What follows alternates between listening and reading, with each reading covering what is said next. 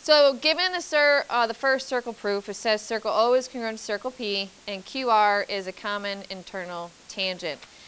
The circle O congruent to circle P statement tells you the radii are congruent. If two circles are congruent, then the radii are congruent. So step number 2, the radii are OQ and PR.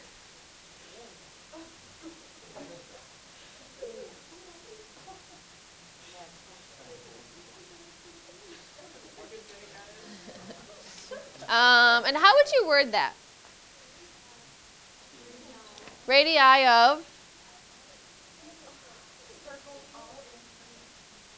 But what was special about circle O and circle P? So when you write your next statement, it's all based on the statement above it. So this statement was that circle O is congruent to circle P, so I want to talk about those congruent circles in this reason.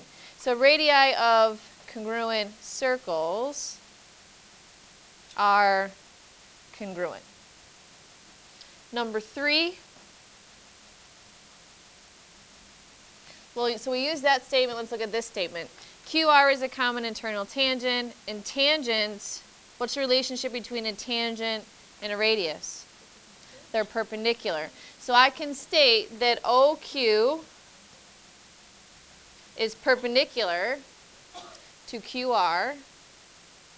And some of you have the habit of not putting the line segment of the line above. It's really important that you do that, even especially now in circles, because it could be a straight line or an arc. So you need to indicate with the appropriate line or arc above it, so you're telling the person it's a segment or it's an arc. So radius OQ is perpendicular, and then PR is perpendicular to QR. So that just brings my attention to here. The radii are segments, not lines, even though a segment is part of a line. Okay, so PR is perpendicular to QR. And that's because a radius is perpendicular to a tangent line at the point of tangency.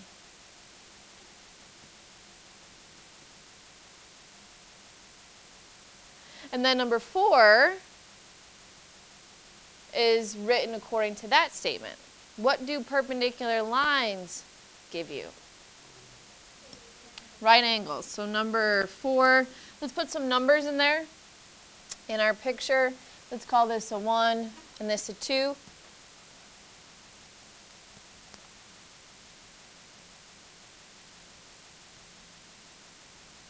So angle 1 and angle 2 are right angles. And then what do you know about all right angles? They're congruent. And it's because perpendicular lines intersect to form right angles. And number 5, all right angles are congruent. So in those little triangles right now, we have 2 sides congruent, or one side of one triangle congruent to the other side, or another side of the other triangle, and then an angle of one triangle congruent to an angle of the other. What's the other angle congruency we need, or side congruency? And before you answer that, we're not going to review all the methods to prove triangles congruent, but what are the 2 ways you cannot use to prove 2 triangles congruent? Maddie? SSA, AAA. So those are the 2 ways we can't use. So I don't want to look for side OS congruent to SP, because that would be SSA. So is there another angle we can get to be congruent? Vertical angles. So let's put, let's call this angle 3, that angle 4. Those are vertical angles, and all vertical angles are congruent. So number 6, angle 3 congruent to angle 4, because all vertical angles are congruent. Now the triangles are congruent by which shortcut? So triangle, let's say SQO. That would be congruent to triangle SRP. And the shortcut is we have an angle congruency, and a side congruency. Angle, angle, side. And then why would the sides OS and SP be congruent to finish? Some of you are close. Some of you had it. C, P, C, T, C. Corresponding parts of congruent triangles are congruent. So you can skip the next proof because you're going to do that together with a partner or a small group. And let's move to the trig. At the top of the page, I want you to start by writing your trig ratio. SOHCAHTOA. What are the trig ratios again?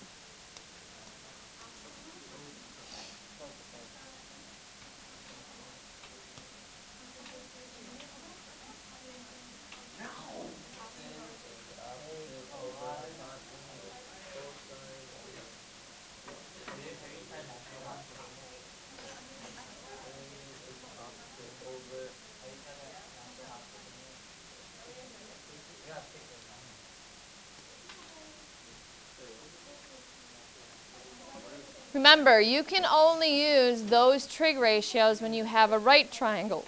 Excuse me. We have the law of cosines and the law of sines to use when we have a triangle, but it's not a right triangle. Law of sines, law of cosines, you might not recall. Law of cosines, does anyone remember what it is?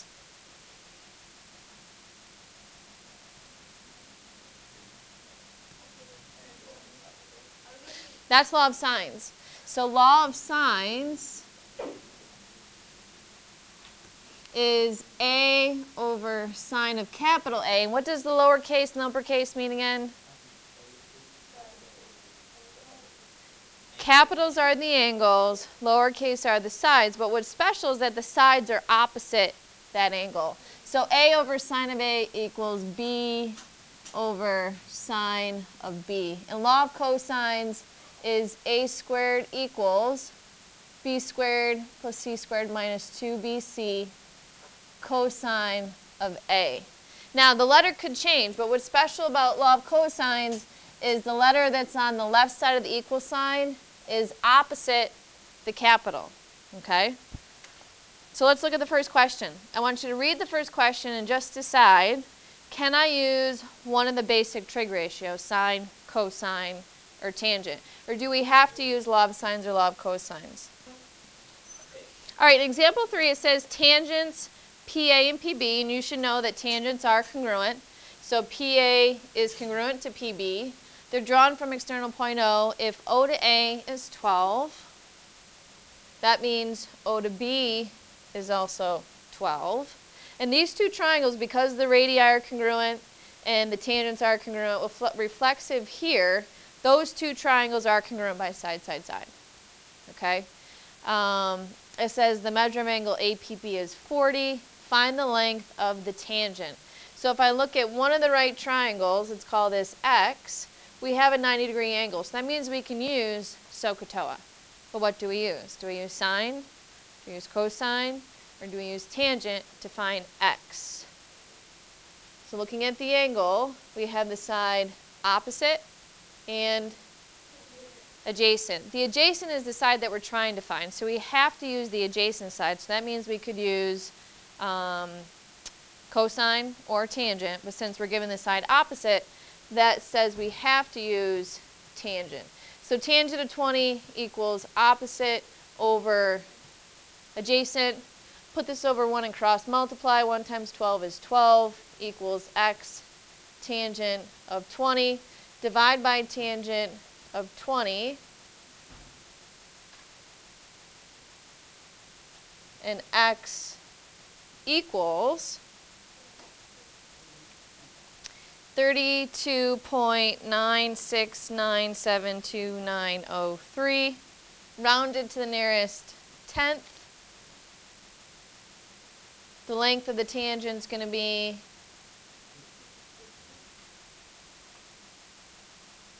as approximately 33.0 because they said to the 10th centimeters.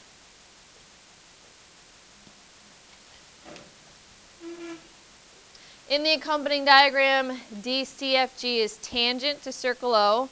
Now, the tangent line does not intersect a radius is not drawn. So we don't have a 90-degree angle within that triangle. ECH is a secant. Measure of arc AB is 140. The measure of arc AF is 160. And FC is 10.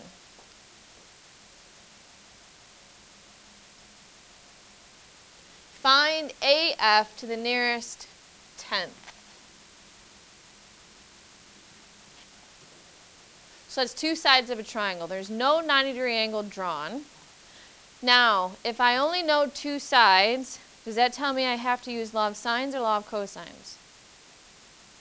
Law of, if you look up at your formulas, law of sines involves two sides, where the law of cosines has all sides, the A, the B, and the C.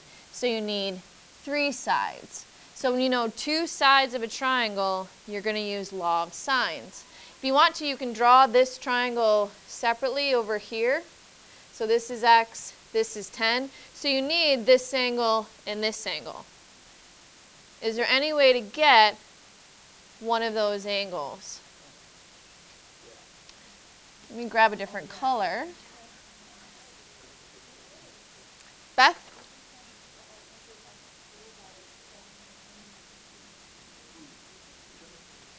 So add up the arcs we know. 160 and 140 is a sum of 300. Subtract it from 360, and this arc is 60. Therefore, this inscribed angle matches this one. Half of 60 is 30 degrees. Now, how do I find the other? If I highlight that with a different color, this angle right here, this exterior angle intercepts this arc and this arc. So this is half of 160 minus 60. So 100 over 2 is 50. So law of sine says the side over the sine of the angle that's opposite. So sine of 50 equals the side over the sine of the angle opposite, which is 30. Proportion, we can cross multiply. So you can get out your calculators. We have to do 10 times the sine of 50. Then once you have that answer, divide by the sine of 30 to isolate x. And we get x equals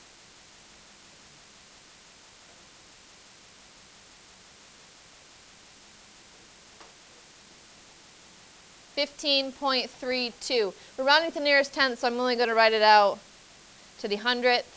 So if you had to round to the nearest tenth, then the length AF would be approximately 15.3.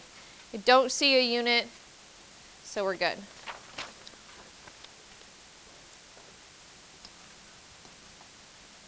In number 5, it says we have chords AB and CD, which intersect at E. AE, or measure of angle AEC is 65, that's labeled in the picture. The length of AE is 6, which is labeled in the picture. EB is 8 and ED is 12, so everything's labeled. We need to find for part A the length of CE, and CE is right here. When two chords intersect in a circle, so I'm going to call that X, this is 6, this is 8, this is, well, it's not perfect, 12. How do I find X? Maddie?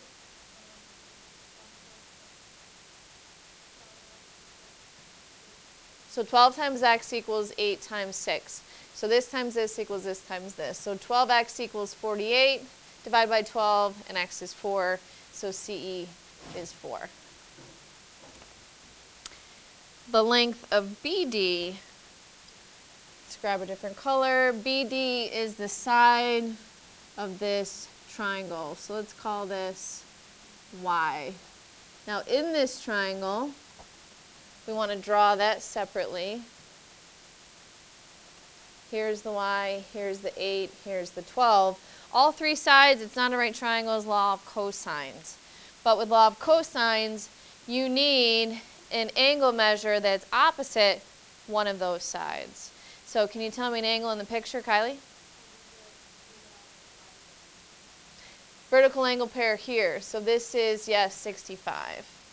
So law of cosine says the side that's opposite the angle given, squared, equals the sum of the squares of the other two sides, minus 2 times 8 times 12, times, I can't fit it, the cosine of 65. So y squared equals, let's do this in parts, 8 squared plus 12 squared? 64, and 144 is 208, minus 2 times 8 times 12, or 16 times 12?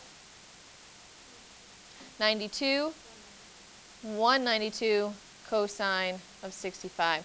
We have to take the square root, cancels the square, and y equals plus or minus. You can type that whole line in, and what do we get for a decimal?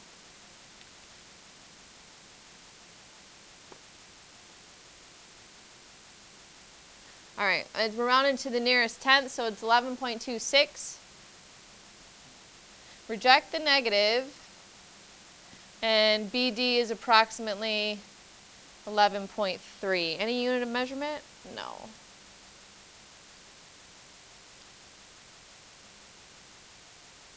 And last, we're going to find the area of triangle triangle EBD, which is this one that I drew separately, EBD. So how do I find the area of that triangle? So here's the triangle. We have no right angle, so we have, in order to have a base and a height, they need to be two sides that are perpendicular. So we have to use trig. The area formula for trig, does anyone remember? It's still 1/2. It's BC sine A. Now A is the side included, or the angle included between the two sides. So in this case, it's going to be 1/2. The angles here, and the two sides that include that angle are 8 and 12. So it's 1/2 of 8, which is 4, times 12 sine of 65 degrees. So if we type that in our calculator,